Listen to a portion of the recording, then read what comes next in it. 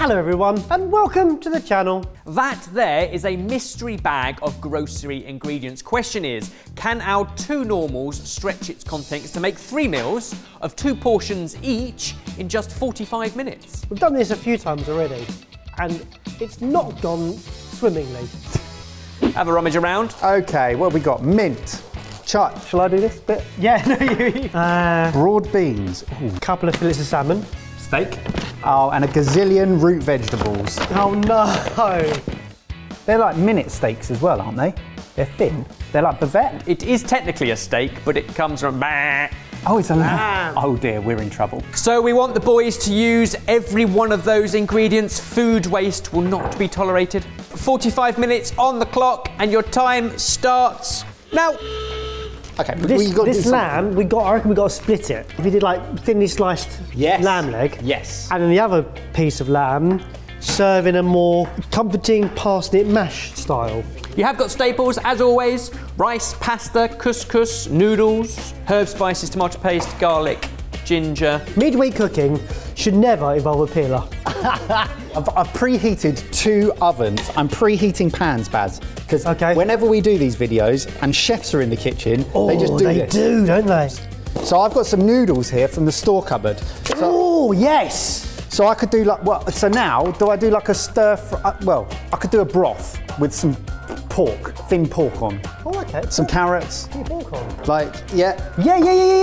But you haven't got pork in your store cupboard. So lamb. Lamb. Garlic and ginger base. I'm going to roast off all the veg. Oh, good idea. At the same time. And then mash some of it. Mash some of it and leave the other bits to go in my warm salad. Wow. No, wrong one. Where's the... I always forget which one it's in. Hello. Oh no. I just bent down to pick up the bot and I split my trousers. Very embarrassing.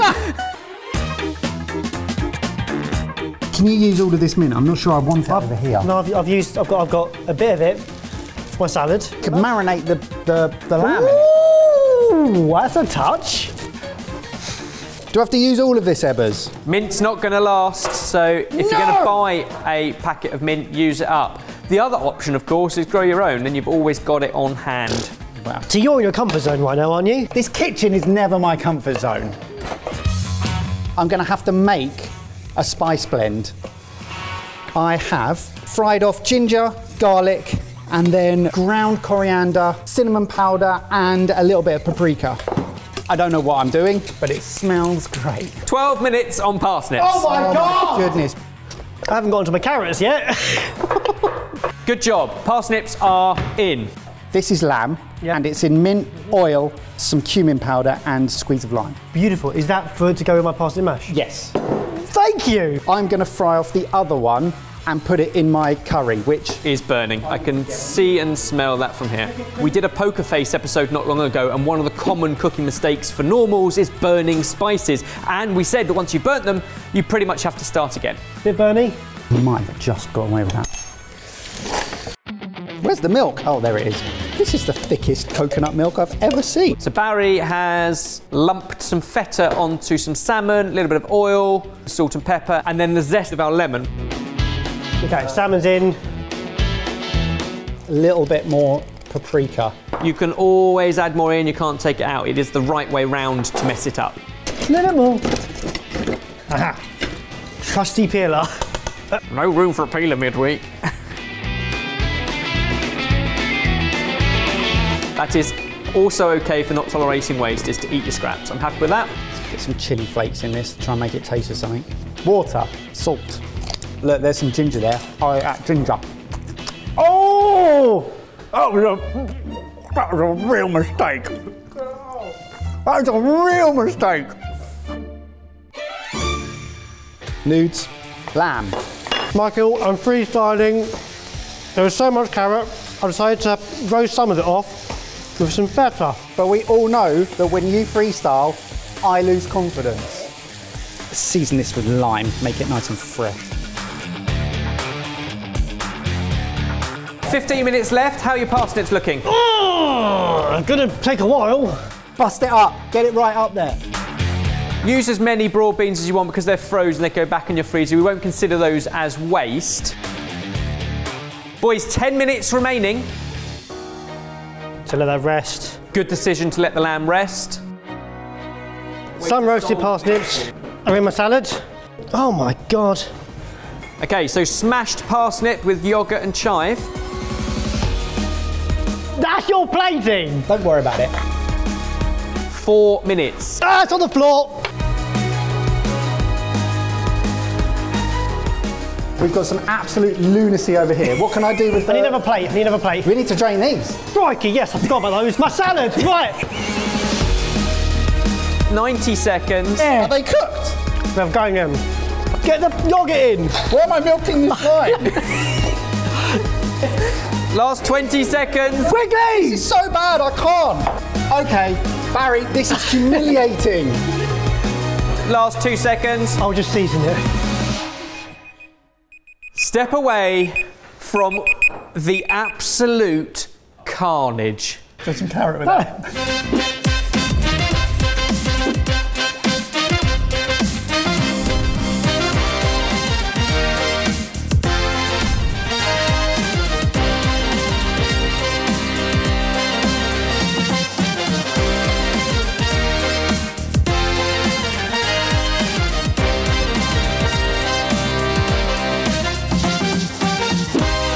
Boys, 6 plates of food, 3 different things going on. Should we start with this one that definitely had a plan?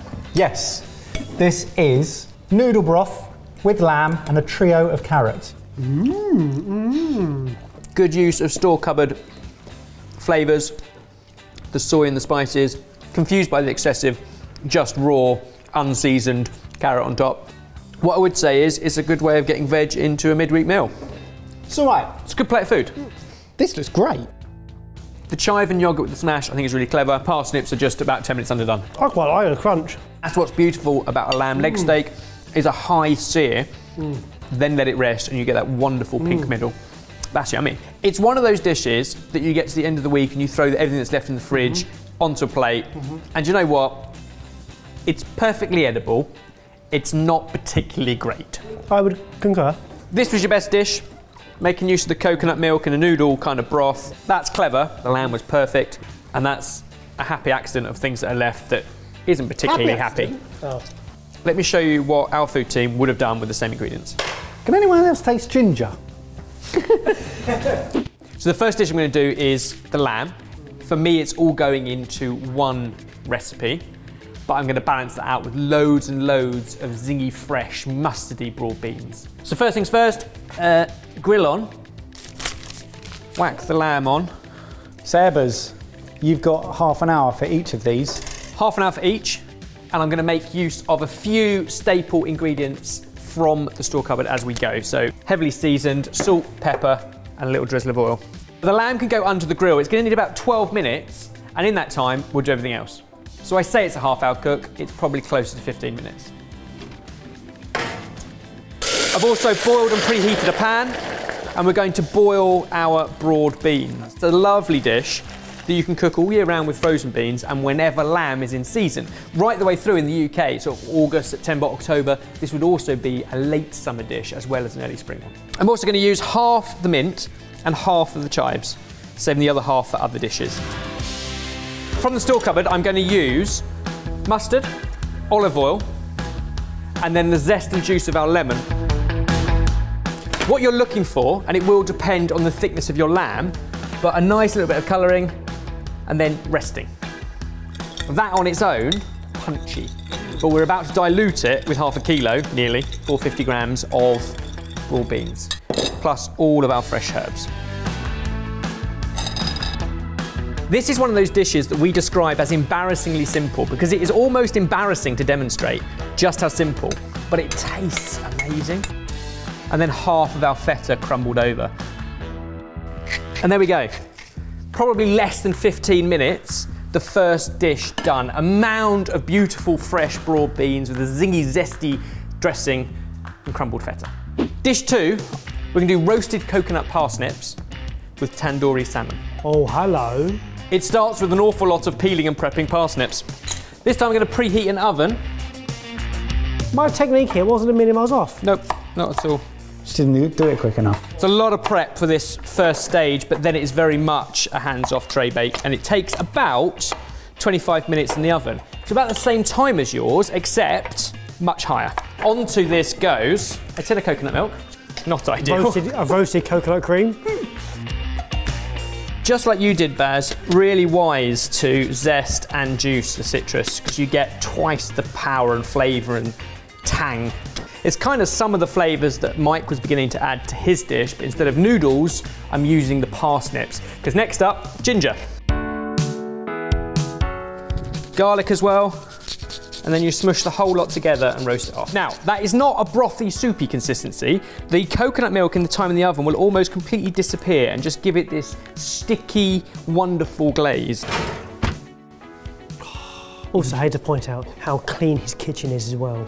Granted, I'm only doing one dish at a time, but clean as you go is really important. Next up, I'm going to use the yogurt in two ways. One way in this dish, one way in the next dish. And that is the beauty of buying and shopping and cooking by collections of recipes, like recipe packs, rather than individual recipes. Because if you wanted to cook this one dish, it would be delicious, you could do it, but you'd buy a pot of yogurt, you'd use half of it, and the other half would go in the fridge, slowly work its way to the back of the fridge, grow a fur coat, and eventually throw it away. Food waste, wasted money. By doing it this way, we know that across the three dishes we're going to use them all. So half as a marinade here, tomato puree, curry powder, plus some smoked paprika, and a little bit of chilli if you like. It's going to be the perfect marinade to go over our salmon. That is a wonderful sort of tandoori marinade that you could put on lamb or chicken, you could rub over paneer. In this case, we're placing our fish in. I have all those ingredients at home already, apart from the yogurt. Yep. That also goes into the oven, same temperature. This will only need 10 minutes whilst we wait for our parsnips to finish cooking. And you came across this same problem, Mike. Very little in the way of the onion family in this particular grocery bag. But I'm using the chives as a garnish right at the end. So at this stage, I need to give the parsnips more time in the oven so I can use this time to wash up. All that coconut is reduced down and you get this wonderful sort of sauce that coats the parsnips. And you have a wonderful second dish.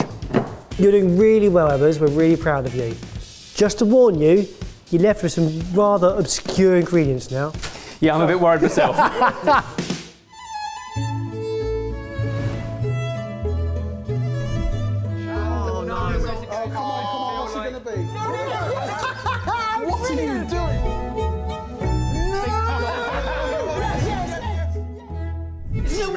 You can ever do. Guys, any help? Shush it. Cloud egg onto paper.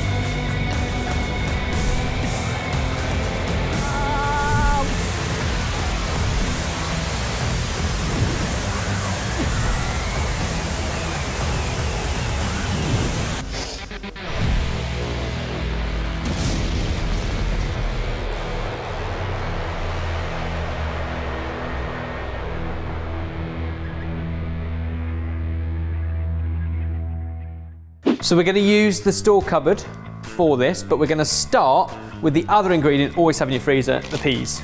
We need 250 grams. What are you making? Pea fritters with a carrot salad. So I don't want to cook the peas, I just want to defrost them. So maybe a minute in the microwave just to get rid of the frozenness. And while we're waiting on that, I can chop up the rest of the mint. So with the peas just defrosted so they're just kind of poppable and they're not frozen in the middle, we're then going to make a batter around them. Self-raising flour, yogurt, feta cheese, cumin, chilli, and then let it down with milk, about 100 ml, until you have a fritter consistency. See, now this is a good use, we think, of using things that are always kicking around in your store cupboard. Flour, milk, peas, some spices. The fresh things in here is just the feta and yogurt really, and that's left over from previous recipes. Once you got that consistency, dollop it into 4 big fritters in a pan of oil that's already warm and just beginning to shimmer. I am going to make a quick dressing, so that's the zest of 2 limes and a grated clove of garlic. then the juice of both limes with the fresh mint and our leftover yoghurt. And then you've got a bowl that you can basically peel all your carrot into. Once I flip my fritters, it should be crispy and golden on one side and half cooked through. You cook it through on the other side, and then you don't end up with anything. It's pasty in the middle, but it will be slightly gooey because of the cheese and the yoghurt. And that melted feta kind of gives it a real unch. Plus, of course, the pop of pea.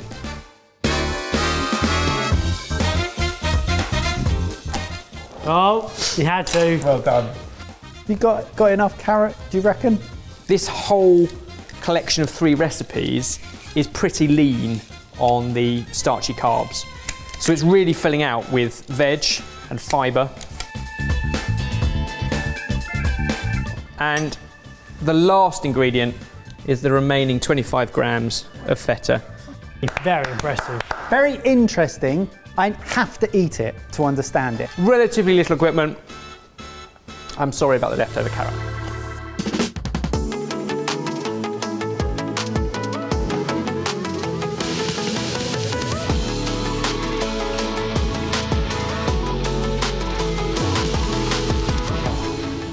I need to eat Dig before in. I can speak. And I think in most cases, it's kind of a mix it all up. Big on mustard, big on fresh herbs, and the feta, I think that creaminess just comes back in to balance it all out. Deliciously zesty. Cheers. You've made a stodgy vegetable into a very light and fragrant, refreshing dish. Tastes of coconut milk though, doesn't it? And I think all 3 of these dishes feel very spring-like. That is glorious. That marinade on that, wonderful. I'll be using that on all sorts of meat because that is fantastic. That's a game changer. That is amazing. Oh, a nice bit of heat as well. It's so crispy. Crispy on the outside and that gooey cheese in the middle. So much carrot, but it doesn't taste of carrot. It tastes of all that zesty yogurtiness going through. So, essentially, what Ben's done today is exactly what our Sidekick app does. Yes, you select 3 inspiring meals. It breaks them down into a single shopping list of ingredients and then takes you through the cooking of each one across the week, using up all the fresh ingredients that you buy. So no food waste, no money waste. If you want to try it, you can. It's free for 30 days. All the perks of having a private chef in your pocket without me loitering around. Without all the downsides, is what he's saying.